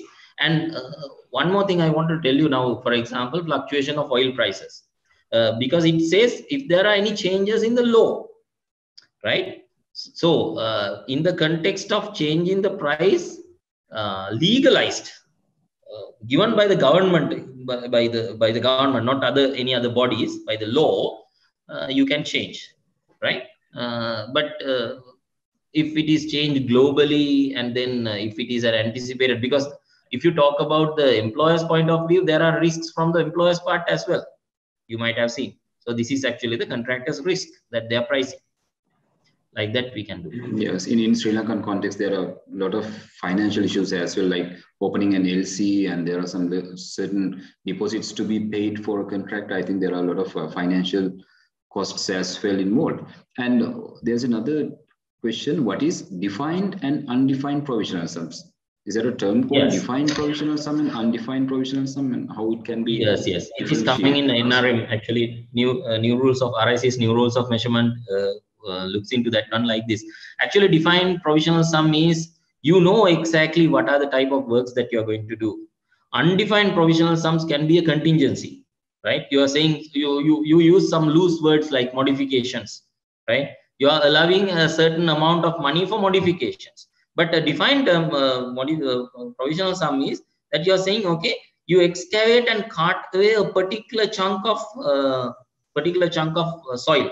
Then you know that the rate involved into that particular work is known. So it is something like a defined thing, right? Undefined thing is mostly like a contingency. So that is how it is defined. If you go to NRM 2, I believe, NRM 2 gives the correct definition of the defined provisional sums and undefined provisional sums. Thank you, Mr. Priyank. And there's another question: if the engineer is supposed to raise variations as per the FIDIC 1987, who's called an engineer? Can he be an architect, QS, or an engineer? I think there is a defined institute itself, right? Yeah. See, that difference has been distinguished. If you see the FIDIC 2017 version, they talk about the people as natural persons. You know, contractor's representative is a natural person. The engineer is an entity, right? So that distinguishment is not there within FIDIC 99 and SPD 2. But yes, of course, the engineer is not a profession of the engineer. It's the defined term engineer, which starts with capital E, which is pertaining to an organization. So architect can be an engineer if he is a sole proprietor of a particular organization, and he can be considered as an engineer, not a question. Okay, and thanks. And provisional sums during variation event, whether to approve by engineer under which clause, FIDIC only 13.4 or any other? The question is 13.4 sometimes refer to when you are assessing the variation. There are a couple of ways that you can do assessing the provisional sums. One is you give it to the contractor directly. Okay, so it will be governed by the BOQ rates. So it will directly revert it to the variation clause.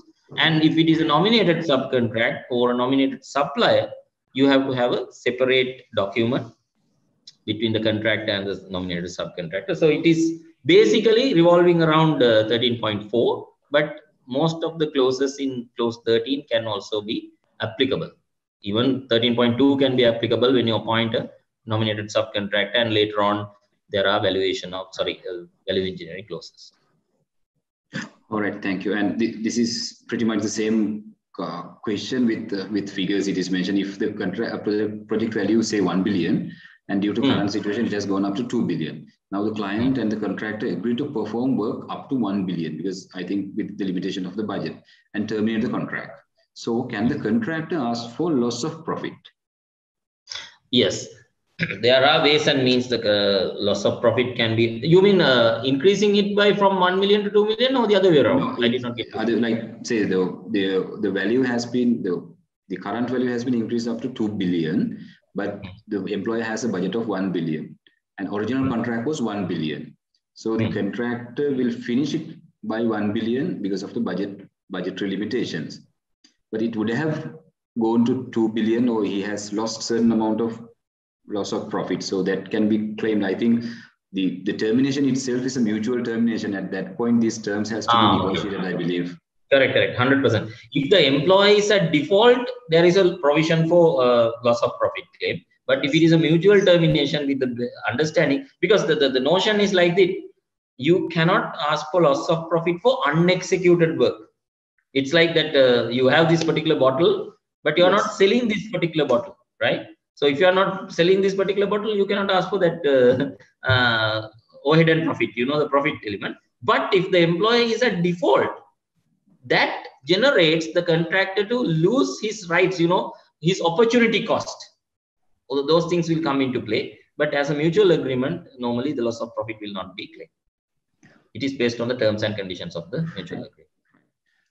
Thanks. Thank you, Mr. Prank. And if you wouldn't mind staying 10 minutes more, and Sanjay, is there any opportunity to give these raise hand participants to shoot their questions directly? Are we going for these verbal questions as well? We have 2 raise hands. We have 2 raise hands, and gentlemen, now it is 3. And if we have been limited to maximum 5 raise hands, and please, gentlemen, ladies, if you have these questions, please shoot it very briefly and quickly, and we will limit it to 30 to 40 second maximum, and our resource person will reply within 1 minute's time. So we'll limit it to maximum 5 questions, Sanjay. Yeah. We'll start with Nadir Milan. Yeah. Hello, can you hear me, sir? Please yes, I can hear you. Okay. Sir, in the local context, in the we are in preparation of the bill of quantities, we are allocation of the contingencies in the allocations for the especially the government project. But when we are the application in the current context, we are all the variations and the provisional sum, any adjustment, all are covered under the contingency figure. Sometimes some projects are not applicable for the additional cost other than the provision of the contingencies. If have any contractual provision for in these situations. See, the contingency is actually a risk component, Nadira. First, you have to understand that one.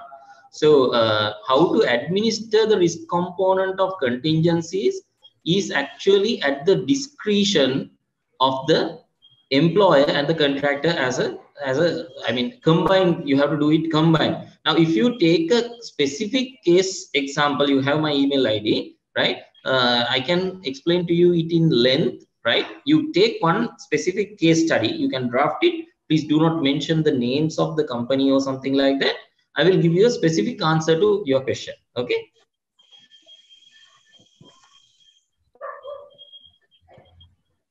Mohammed Rafiz. Yes. Yes. Mr. Priyanka, meantime, again, there is a situation here in Sri Lanka as well, because especially this airport project, the BIA project has been stopped by, there are some mainly due to the financial crisis. So there were a lot of prominent contractors who involved with this project, and can they go for loss of profit or that sort of claims? There were some questions from the audience. Any advice you can give? Yes. You can go for loss of profit if the employee is at default. There are certain cases where the employee is at default. What I can tell you is that cost plus profit. Now there are certain places where you can see within FIDIC itself, the word cost plus profit is there. Contractor can claim for cost plus profit, not only the cost. So whenever it is mentioned as cost plus profit, yes, you can claim for the loss of profit. That is the answer to that question. Okay, Sanjay will go with the Mohammed Rafiz, please. Yeah. So regarding our project that we are under the extension of time, but in the meantime, that due to the fuel crisis and the material purchasing due to this crisis time from the last 6 months, we continuously informed to the engineer regarding these issues. Then we got some certain kind of extension of time. At the meantime, due to this crisis, that we are very difficult to manage the entire project scope, which means that the certain area of the scope of work, which can be operate the project and do everything, but we are planning to reduce the scope of, which means that if a project area covered 15 houses, we are planning to reduce around 10,000 or 500 houses from our scope of work because of this crisis. So, but so it is an omission, right? Isn't it? It's omission. Yes, simply say omission. Is it possible? The reason which I mentioned, crisis, is possible to do such kind of omission in our project? Yeah. See, it's like this now. Sometimes, if the crisis situation comes, the employer's termination, right? Employer can do it. Termination for convenience also he can do, right? If the crisis situation comes, yes, they can do that one. They can do the omission. But if it doesn't have the intention to give it to another party, and of course with the agreement of the contractor. If you see the FIDIC 2017 wordings, it's very specifically mentioned that with the agreement of the contractor, you can do that. So, sorry for the interference. That this request, we are the contractor. We are requesting to for the engineer to consider for omission. You contractor, you okay. Now in that case, actually the employer's intention. That is also that means you are varying the terms of the contract. You are actually varying the terms of the contract. So because the thing is, when you are talking about time for completion is linked with the contract. So if you reduce based on the contractor's request, the time for completion will be reduced. There is no argument about that. Accordingly, there is a knock-on effect on the program. There's a knock-on effect on the resources being implemented. All these things will come into play, right? And the employer, on the other hand, will be able to enjoy the facility of half-done houses earlier than he has expected. Okay, so it's another flip side of the coin, so that he can earn revenue half of the houses earlier than he has expected. So this is most of the people, they don't think about that. So looking at the pluses and minuses of this sort of a thing, sometimes the employer may agree, but it has to be reinforced with the supplement to the contract agreement. You cannot do it of your own. Okay, Mr. Priyank, there's another, I think this is very important question, especially in Sri Lankan context. In government tender BOQs, the item called, we have an item called miscellaneous. Are we always have the right to claim this amount, or what is the stance? Yeah, that is actually dependent. I think the best thing is when you're talking about the miscellaneous, please read the new NRM2 version, right? It is very specifically mentioned what are the things which can be included within miscellaneous, the rules which has been given. So in the general context, never talk about the miscellaneous, because when it is subjected to variations, most of the time we are facing problems, right? So yes, refer to NRM2. If there is any specific question related to that one, I am happy to answer. Right, thank you. And there are hundreds of requests to share your presentation. I'm sure that we can do it hopefully by next week, and both the presentations, please. We are pretty much sure that there are a lot of proprietary rights, and I'm sure that this participant would use it like ethically, I should say, giving the due respect to the author, who's Mr. Priyank. And ladies and gentlemen, we are almost done with the timing, and we'll give one opportunity to Chanaka Samarajiva very briefly. Chanaka. I'm talking regarding the omission part in the perspective of engineer's point of view. If a contractor is repeatedly showing low progress and delay in the project works. And as an engineer, we need to that completion of certain part of the project immediately. So that in that case, can engineers' point of view, can we do the omission of that work scope from the original contract? Very important. Very good question. Very good question, Chanaga. We don't call it as an omission. Okay, works will remain the same. We get it done by another party and contra charge from the contractor. That can be done. Mostly, this can be done when the contractor is continuously failing. You have to notify him, right? There are certain provisions in the FIDIC which we can do, but we don't call it as omission. As I have explained in the beginning as well, legally, omission means that you erase from the total thing, right? You cannot reintroduce that particular work. So what you're saying is, it is not the omission that we are talking in terms of the valuation of variations, BOQs and all these things. Omission of the works is not the appropriate term. Taking out the works from the contractor and doing it by another contractor and contra charge from the contractor, yes, there are notice provisions available in FIDIC if the contractor is continuously failing. Right. We are on the dot. We are at 9:30 of time. I think there may be a lot of questions, and I'm sure that all the participants can use WhatsApp groups, and we will introduce Mr. Priyanka's YouTube channel separately, and you can have the chats. And in the future as well, there are a lot of programs conducted by Mr. Priyanka himself, and maybe sometimes in CECB's perspective as well. And we have 6 more sessions as well in the future. So please keep your questions flowing and get them ready, and we'll shoot them to the other resource personnel as well. And Mr. Priyanka will be available hopefully by his own channels, and there are programs conducted by himself. So we'll share the details. And Mr. Priyanka, you need any time to just explain your future plans, especially once you're doing your programs? Yeah. Actually, there is yes, thank you, Nalin. Actually, there is an introductory program called My Mindful Contract Administrator on next week. So try to attend that one. Then you can decide from that introductory program. I'm conducting a course under CPDS Engineering Consultants. That particular course is actually worthwhile to do. 24 hours of CPD hours will be covered in that one. Actually, it is a paid course, right? So if somebody is interested, they can participate in that one as well. But in the meantime, I will be continuing with my YouTube channel postings. I'll be participating in my CPDs. You are always welcome. I will keep Nalin posted as the focal point, so that if Nalin has got access to all of you, any of my CPDs, definitely you are always welcome. So there is no issue at all, and I'm willing to help, and I'm very happy to be helping the Sri Lankan community in Sri Lanka, because I have been serving Oman for about 15 years now in UAE. So it is our duty, as Mr. Alvis has rightly mentioned. We are the products of free education, and reciprocation of that free education is of paramount importance. And we love our country, even though we are away from our country.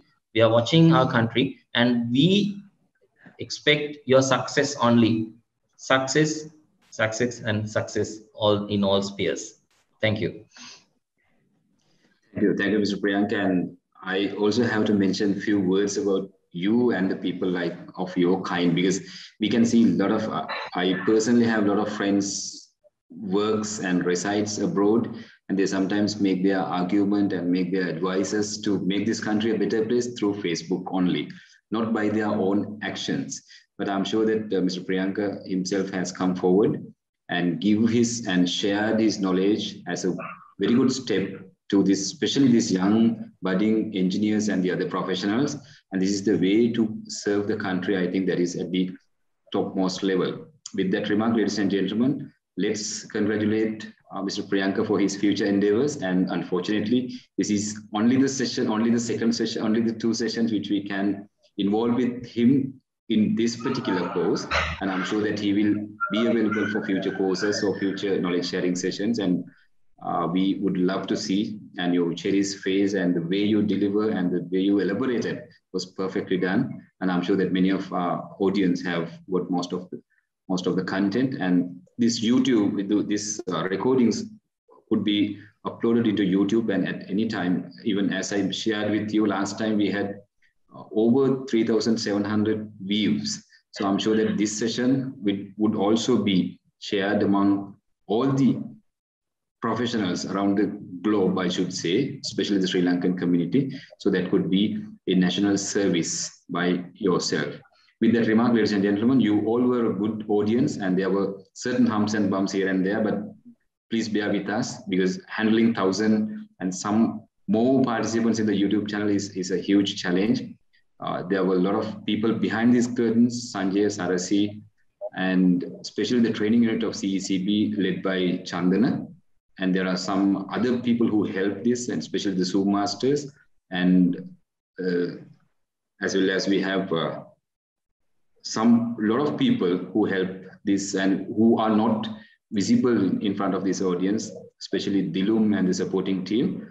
With that gratitude for them as well, we would like to conclude the session, and we will see you. And we have another 6 more sessions, and that could definitely be uplift your career and your professionalism. Thank you very much, ladies and gentlemen.